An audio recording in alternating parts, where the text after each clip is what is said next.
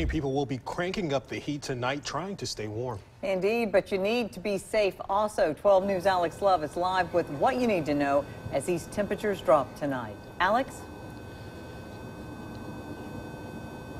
The State Fire Marshal's Office of Mississippi noted this time every year from December through February, a lot of calls for house fires spike, and many times it's because heaters and fireplaces were not being used responsibly. Beginning with fireplaces, if tonight is the first time you're using it in several months, they advise you to get it professionally cleaned and make sure you put a screen in place to avoid sparks hitting the carpet or furniture. Space heaters also should be at least 3 feet apart from flammable objects, and never use extension cords because it's likely to cause a power surge and the fuse can blow. Grills and ovens are never healthy substitutions for heating a home either.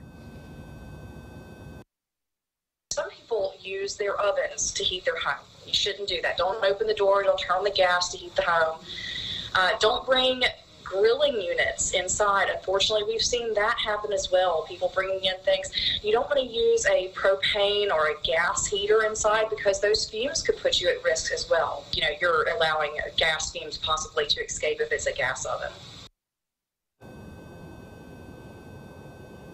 Back in 2019, the Mississippi Fire Marshal's Office reported 16 deaths 16 fire-related deaths occurred because heaters were the problem. And so far in 2020, 4 other Mississippians have died because their heaters started a fire in their home. Live in Jackson, Alex Love, 12 News.